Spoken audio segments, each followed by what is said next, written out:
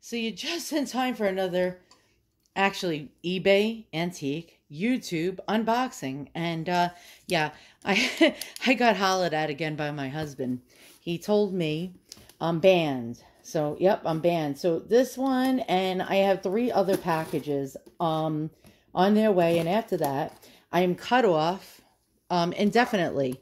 So I had to savor this. I have to savor these last unboxings because he cut my credit card up, and that's the end of my fun. Yes, I'm a shopaholic. What do we got in here? Let's see. And my dog won't shut up because the mailman is outside. All right, let's see what we got. Okay, so I'm a stickler for packing, and this was not packed very well. It was just wrapped in bubble wrap, and no padding was placed in the box. It was just like that. So let's just hope this fragile antique is not damaged, and we will find out in a moment.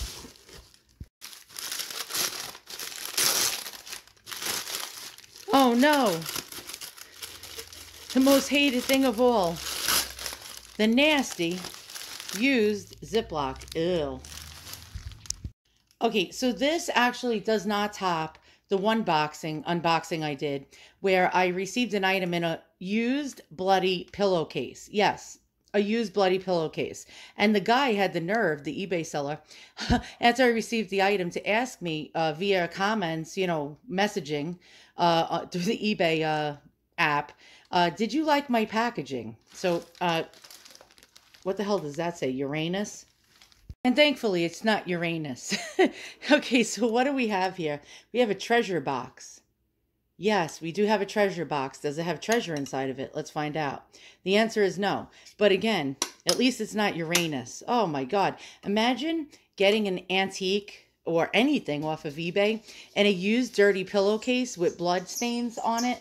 And my dog is scratching to come in. I'll be right back. Actually, come to think of it, the second most grossest packaging I got from eBay was somebody shipped me an antique book in a used cereal box. And when I say used, it was a generic brand of cereal. That was like not like the most worst part of it, but it actually had like freaking generic Frosted Flakes in it. And yeah, and the book was covered in sugar and all this like stains and crap. All right, well, so far so good. So what do we have here? And we'll look close up at the mark. And you see it says Germany, and there is a lion, a mighty lion symbol. And who made this box?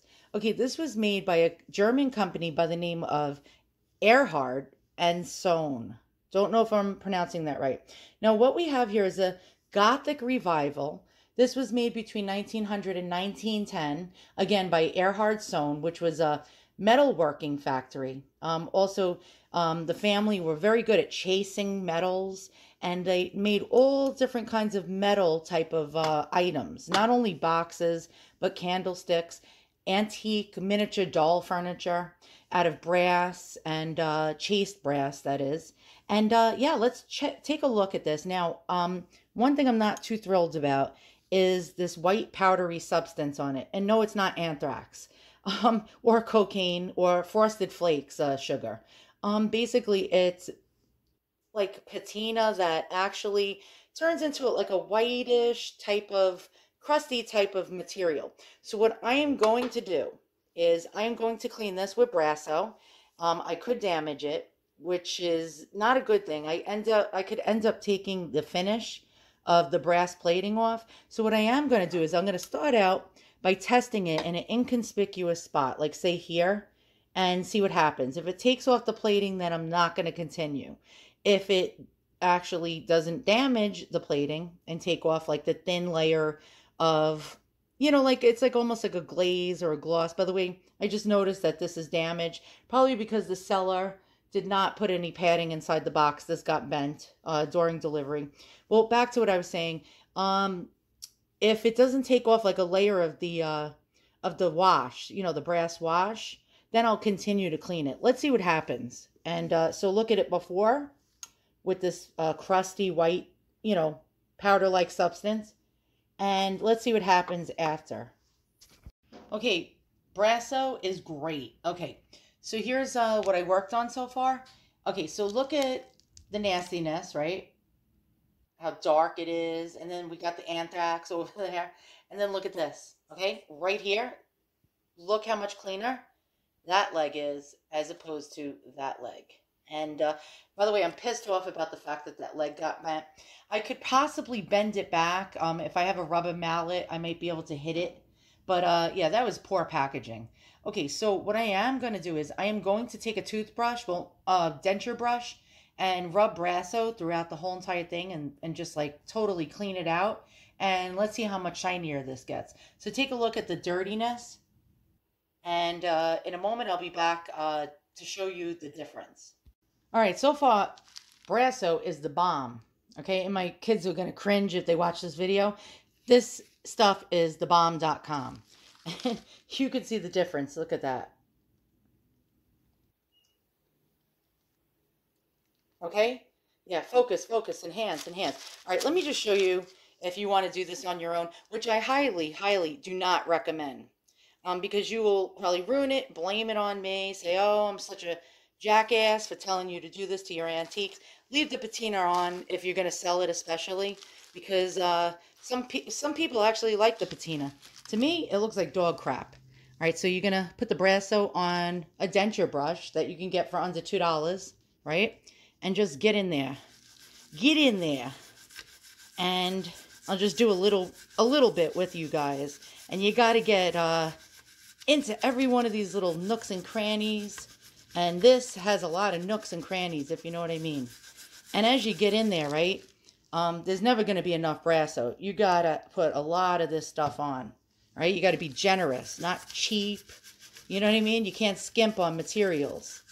And you just get in there with that brush.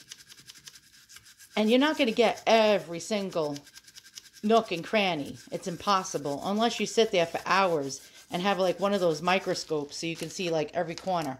And then you're going to get something abrasive and dry and clean, like a paper towel or a napkin or even a microfiber cloth or a t-shirt that's all cut up and beat up and ripped up, you know, dish towel, you name it. And just like make it so that it can get into the nooks and crannies. You follow what I'm saying? And you're going to see the black come off of this. Like over 100 years of patina, which is probably a stupid thing on my part, but I just don't like it. I don't like things that look like, it's like, I don't know, a rusty barnacle. And so as you're doing this, okay, you're going to realize something, and we'll get to that in a second. You're going to realize that's still not enough. So you're going to have to keep reapplying and redoing, reapplying, redoing until it completely cleans up, which is probably going to be about 200 hours from now. I'll be back.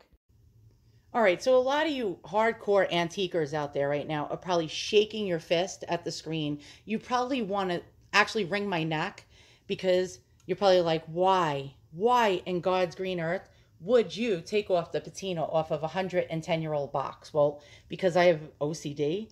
And because if you leave like this pasty stuff, I don't know if you can see like that white pasty stuff, eventually that turns into verdigris.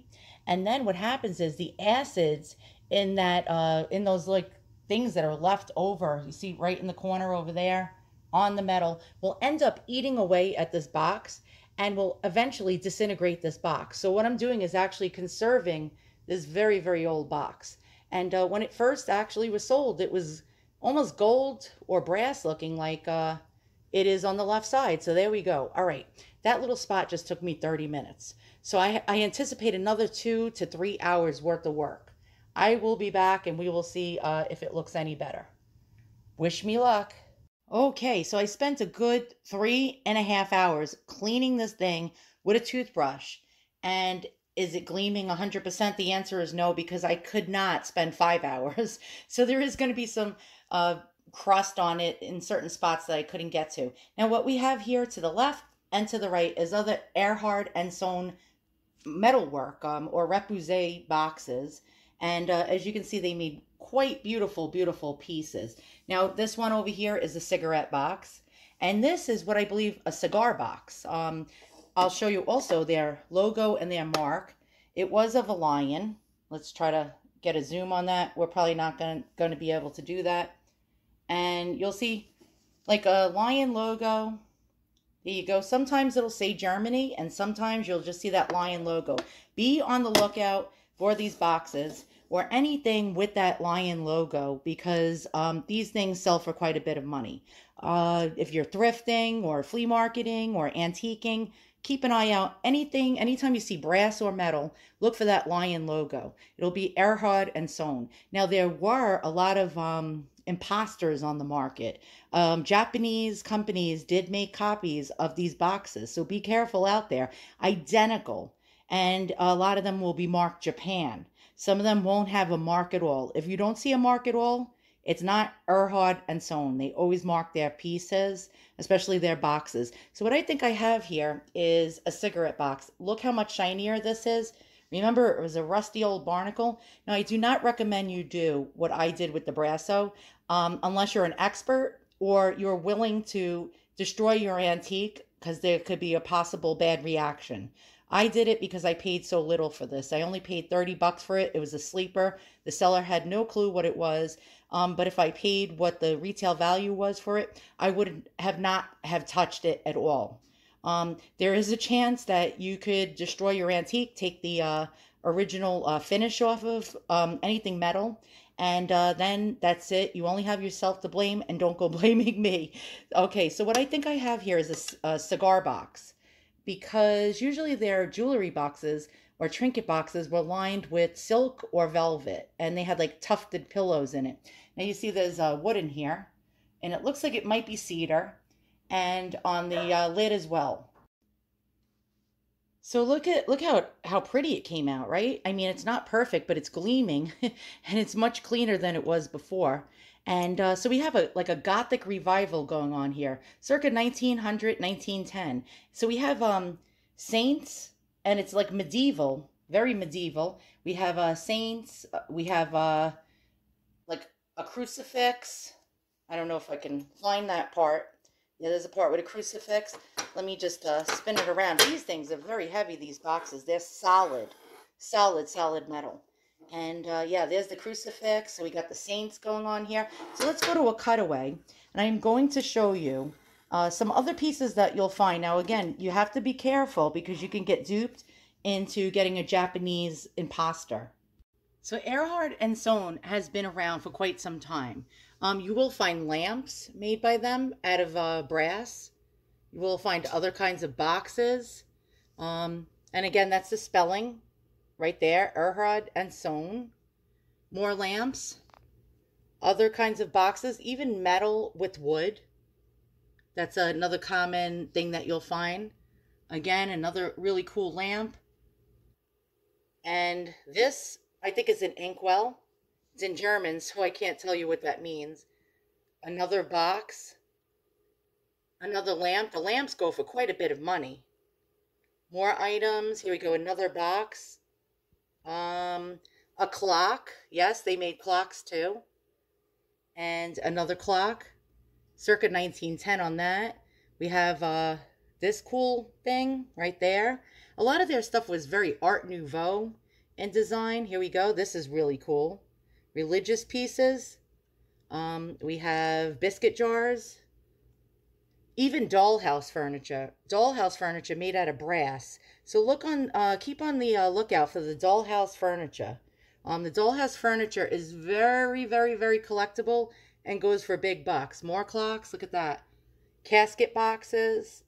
Yeah, so as you can see, they made quite a bit of things.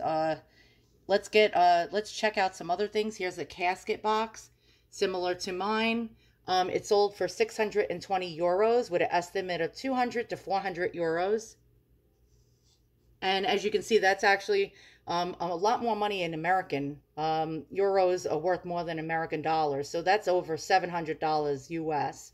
I was lucky getting it for $30. See, here's some of the items that sold. So, you know, I'm not just showing you prices. So 1,450 for a miniature gramophone. It's a dollhouse accessory. I told you the dollhouse accessories sell for a lot of money.